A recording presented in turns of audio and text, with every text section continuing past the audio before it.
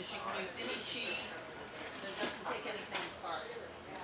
Belleville has reacted, I can't tell you, that it's so great. They've really dug into their pockets. I'd say over this last 3 months tour, there's probably been $50,000 in cash alone and probably a good $100,000 in food alone that's come through the door, so it's really been needed.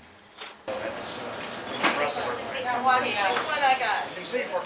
3-4 months ago, we was down so low that we did make a plea, and within a week, the cash started flowing in, the food started flowing in. This time of the year, naturally, you've got more coming in. We've noticed that our homeless society, we've probably increased going from 4 a week to maybe 4 to 6 a day. So the need for the food and the help is there. The Boy Scout drive that we just got done with, I'd say it'll last us a good 3 or 4 months. It was a good jolt for us because our shelves were way down. Well, I retired as a music teacher and I wanted to do something to give back to the community.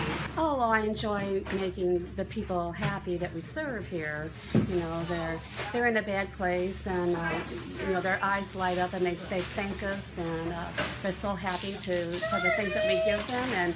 And I enjoy working with the people here. Sure. It's really a good group. Yeah. Mainly, just like to let the public know, we really appreciate what you've done for the less fortunate here in Belleville.